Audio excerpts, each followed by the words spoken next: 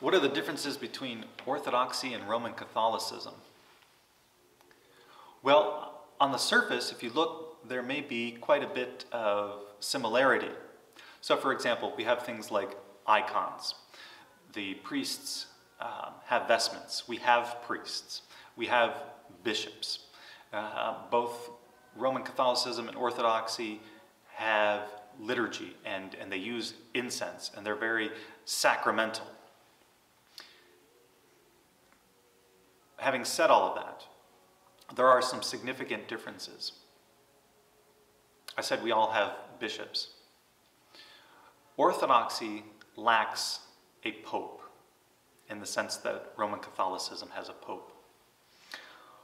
For us Orthodox, every bishop is a successor of Saint Peter.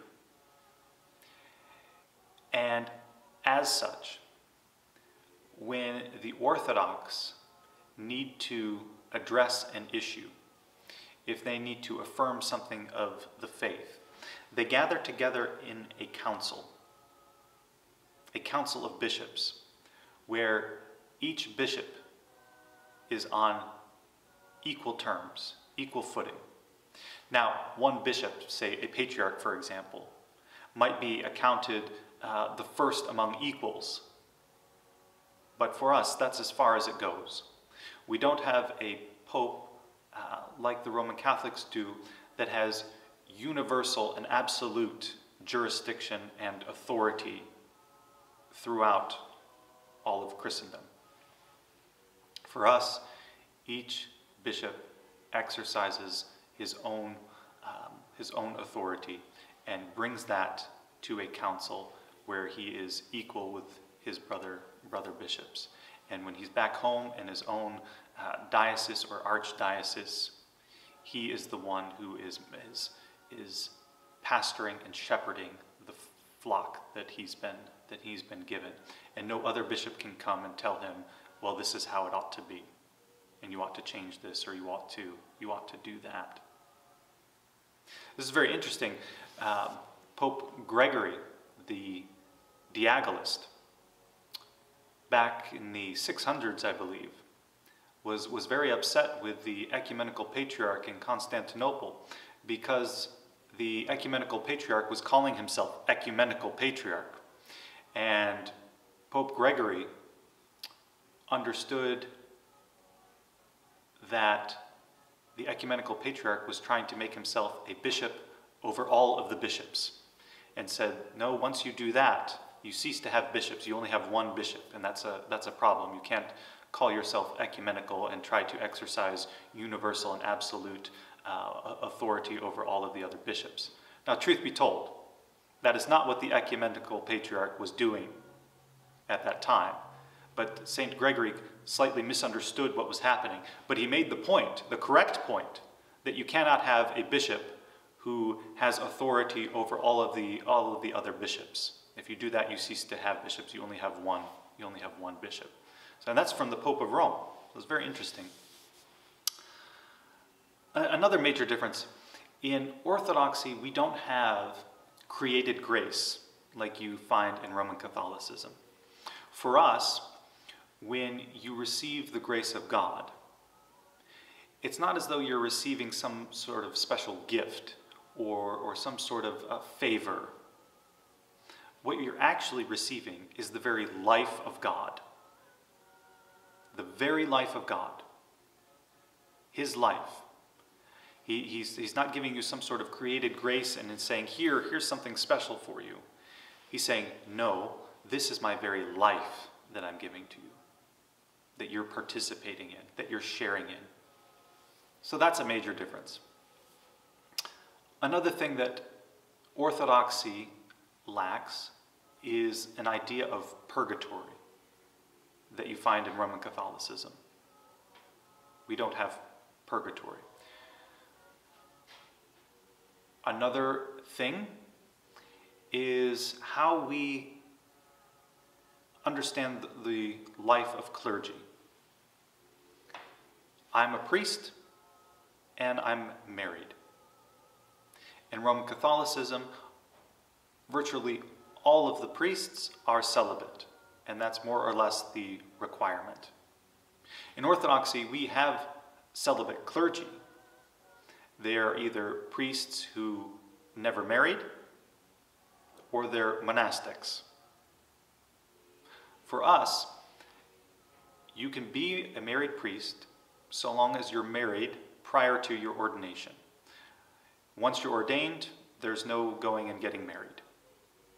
We don't want our priests dating. We don't want to get involved in any inappropriate power dynamics with parishioners, or have parishioners view the priest as somebody who's on the market, and things like that. It would be also very odd for a priest to hear the confession of someone that was interested in dating him. So think about that in practical terms.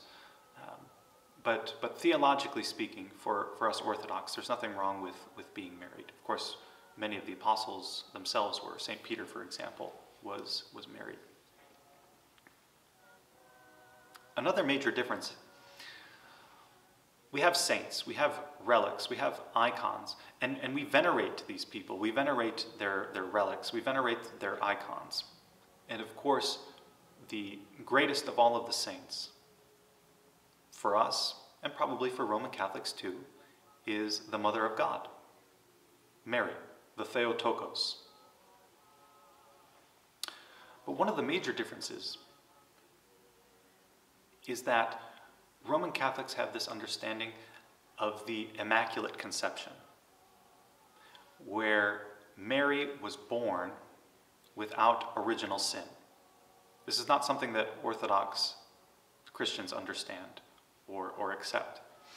But the reason why Roman Catholics have this understanding of the Immaculate Conception is this. Mary has to be born without original sin because Christ can't have original sin. In Catholicism, original sin is something that is inherited through propagating children, through having children. And it's passed down from parents to their children. So if Mary has original sin and shares in the guilt of Adam, then the child who is born of her, Christ, would have original sin, and he would share in the guilt of Adam. And the way that Catholicism deals with this problem, because you can't have Christ who has the original sin and has the guilt of Adam, is to make sure that Mary is immaculately conceived, that she doesn't have original sin, that she doesn't share in the guilt of Adam, and therefore her offspring, Christ, doesn't share in the guilt of Adam. So this might clue you into another difference, and that is the difference between Catholicism and Orthodoxy when it comes to original sin. In Roman Catholicism, you have this idea that original sin is passed on from parents to children, and you share in the guilt of Adam. Adam ate of the fruit, and you share in that guilt.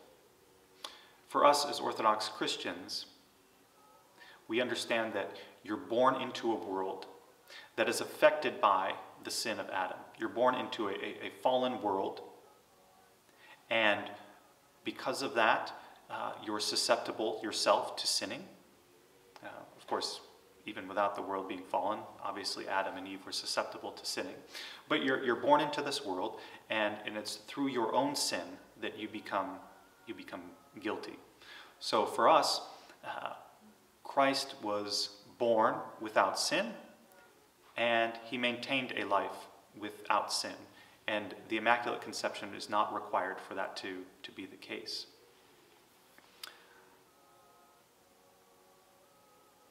Lastly, I don't know quite how to put this, but it seems as though Orthodoxy and Roman Catholicism have a different character, a different ethos, a different feel. So you can talk all day long about purgatory, or the Pope, or the Immaculate Conception, original sin, or the Filioque, for example. But at the end of the day, there seems to be this difference in what we might call in Orthodoxy a difference in phronema, a difference of mind or of spirit or of will. And maybe that is a result, probably is, of all of the other differences that I've mentioned, and then some. But if you attend an Orthodox service and you compare that to a Roman Catholicism or a Roman Catholic service, you'll certainly see that there is this difference in ethos, this difference in character. And that counts for something. That means something. So we have a different mindset, a different spirit. And that's what sets the two churches apart, I would say.